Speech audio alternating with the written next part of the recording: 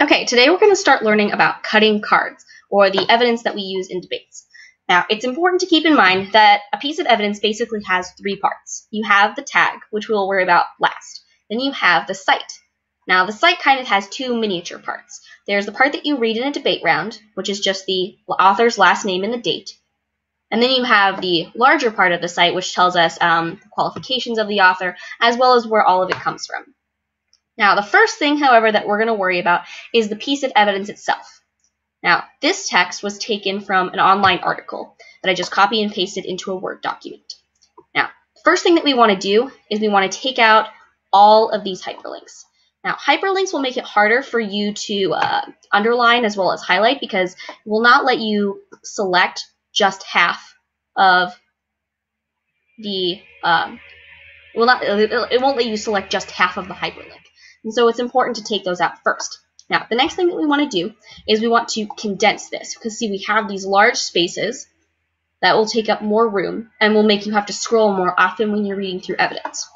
Now, you can either go up here and click the condense button, or you can press the F3 button on your keyboard, like it says, and that'll help us condense it.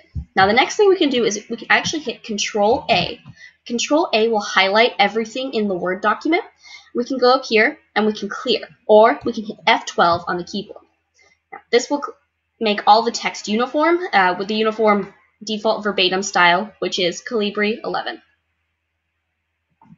Now, the next thing that we need to do is decide which parts of this piece of evidence we want. So, for example, this piece of evidence is talking about how Obama spent political capital by pushing through fast-track trade authority, which is a piece of legislation favored largely by Republicans as opposed to Democrats. Now, usually, you don't want to alienate your base as a president, and so this perhaps cost Obama quite a bit of political capital.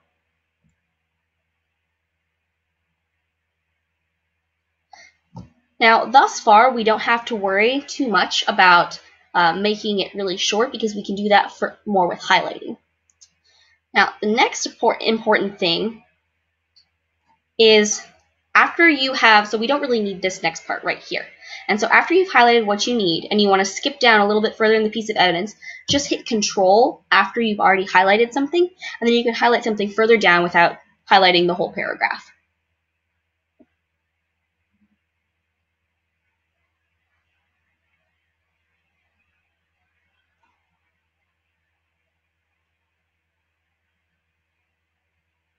Okay, so this is now the part that we want underlined.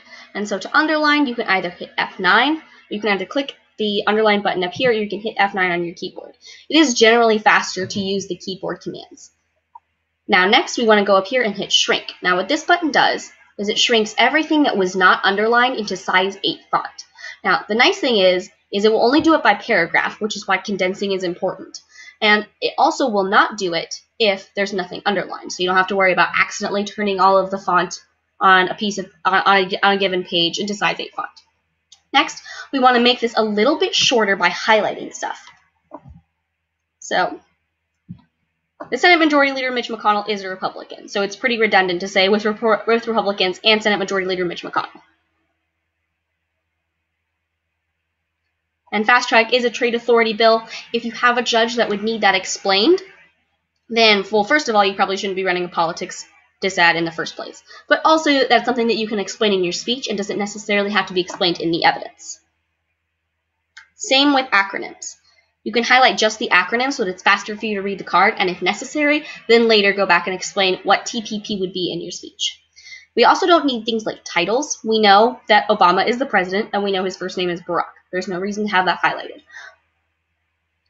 Same with all of these different groups. Labor unions, environmentalists, and consumer activists are all part of the Democratic base. So we simply just need the base of his party because we know that Obama is a Democrat. We also don't need things like the specific vote number unless this is about what bill is going to get passed. This is a bill that already happened. So we don't really need to know the margin at which it passed.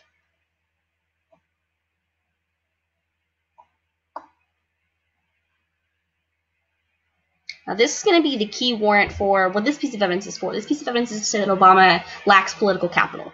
And so this line right here that says Obama not only expended his own political capital by pushing for fast track is kind of the big line. And this is also a really good line because it shows the scale to which Obama had to spend political capital. He spent it of the entire Democratic Party because elections are coming up. So any move that the Democratic president makes has an effect on Democratic candidates running in 2016. And that's just, you don't really need, again, all of these different groups, but if you say either sides with workers or with Wall Street, that has a nice ring to it.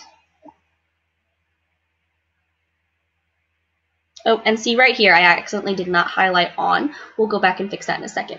Or underline on, excuse me.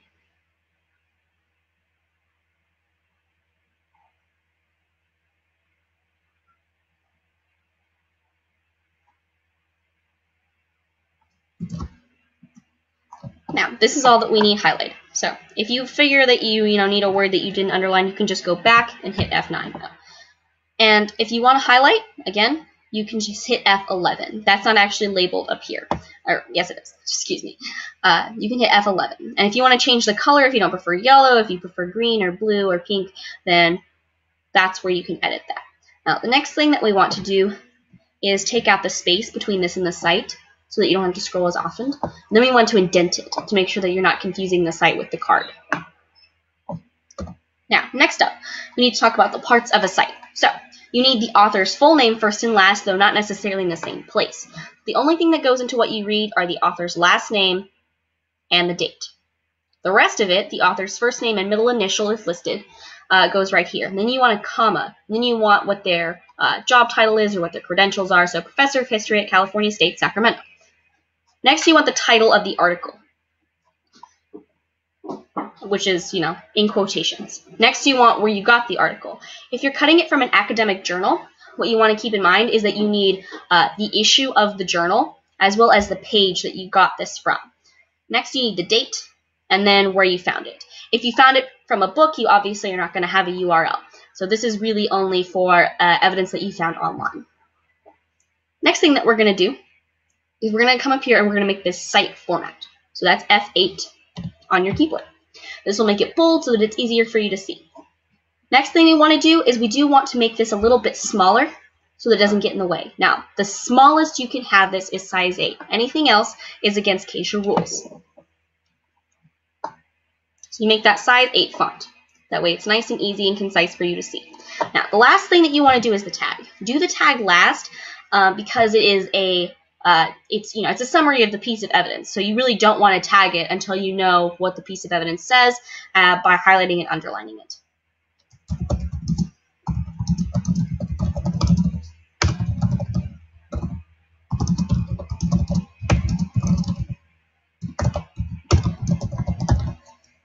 And for our tag, we want something nice and concise, gets to the point. It doesn't need to, have a lot of literary flair.